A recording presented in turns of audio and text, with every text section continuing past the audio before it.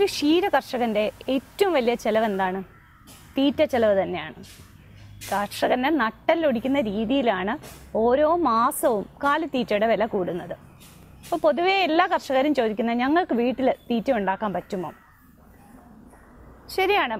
പശുക്കളുടെ തീറ്റയിൽ ശ്രദ്ധിക്കേണ്ട ഏറ്റവും പ്രധാനപ്പെട്ട കാര്യം, നമ്മുടെ എല്ലാം സങ്കര ഇനം പശുക്കുട്ടികളാണ്, സങ്കര ഇനം പശുക്കളാണ്.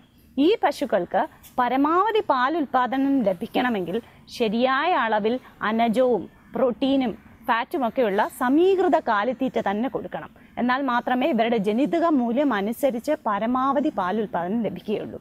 അപ്പോൾ അത്തരത്തിൽ ഘടകങ്ങളൊക്കെ കൃത്യമായ അളവിൽ ഉണ്ടായിരിക്കേണ്ടത് അത്യാവശ്യമാണ്.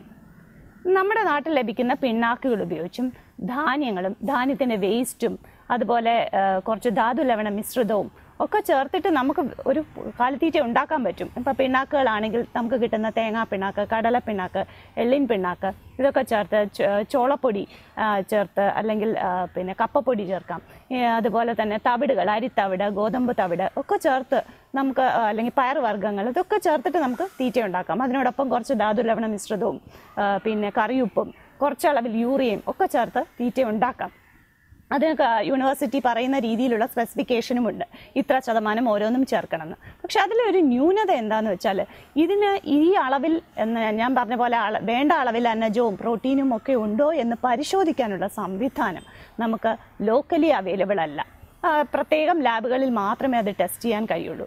കൂടാതെ നമ്മൾ നോക്കിക്കഴിഞ്ഞാൽ കാലിത്തീറ്റയുടെ വില മാസം തോറും കൂടുന്നുണ്ടെങ്കിൽ ഈ നമ്മൾ എടുക്കുന്ന ഓരോ ഘടകത്തിൻ്റെയും ഓരോ ഇൻഗ്രീഡിയൻ്റെയും വില അനുദിനം മാറുന്നതായിട്ടും നമുക്ക് കാണാം. അപ്പോൾ പിന്നെ എന്താണ് ഒരു പരിഹാരം? ഒരു പക്ഷേ വലിയ ഫാമുകളിൽ നമുക്ക് ഇങ്ങനെ ഒരു കോമ്പൗണ്ടഡ് ഫീഡ് ഉണ്ടാക്കാമെങ്കിലും സാധാരണ കർഷകൻ പിന്നെ എന്ത് ചെയ്യും? സാധാരണ കർഷകന് ചെയ്യാൻ പറ്റുന്നത് കാലിത്തീറ്റയുടെ അളവ് കുറയ്ക്കാനായിട്ട് അത്രത്തോളം തന്നെ തീറ്റപ്പുല്ല്, സാധാരണ പുല്ലല്ല, സാധാരണ പുല്ലിന് അത് ക്വാളിറ്റി ഉണ്ടാവില്ല, നമ്മൾക്ക് അവൈലബിൾ ആയിട്ടുള്ള തീറ്റപ്പുല്ലുകൾ, അതായത് നേപ്പിയർ, ഗിനി, CO3, CO4 പോലെ പലതരം, കിളികുളം, അങ്ങനെ പലതരത്തിലുള്ള തീറ്റപ്പുല്ലുകൾ, അതുപോലെ തന്നെ പയർ വർഗ്ഗങ്ങൾ, സ്റ്റൈലോസാൻഡസ് പോലുള്ള ചെടികൾ, പിന്നെ മരങ്ങൾ, ചീമക്കൊന്നയുടെ ഇല അല്ലെങ്കിൽ പിന്നെ സുബാബുള്ളിൻ്റെ ഇല, അകത്തിച്ചീര, മുരിങ്ങ, ചെടി മുരിങ്ങ എന്നിൻ്റെ ഇലയൊക്കെ ധാരാളമായിട്ട് ഇന്ന് കർഷകർ ഉപയോഗിക്കുന്നുണ്ട്. ഇവയൊക്കെ കൊണ്ട് നമുക്ക് തീറ്റ റീപ്ലേസ് ചെയ്യാൻ പറ്റും. നമുക്ക് അറിയാം, പാലുൽപാദനത്തിനൊരു തമ്പ് റൂൾ എന്ന് പറയും, അല്ലെങ്കിൽ പൊതുവേ കർഷകർക്ക് പറഞ്ഞു കൊടുക്കുന്നതാണ്. 2.5 ലിറ്റർ പാലിന് നമ്മൾ 1 കിലോ തീറ്റ കൊടുക്കണം. അപ്പോൾ പാലുൽപാദനം അനുസരിച്ചാണ് നമ്മൾ കാലിത്തീറ്റ കൊടുക്കുക.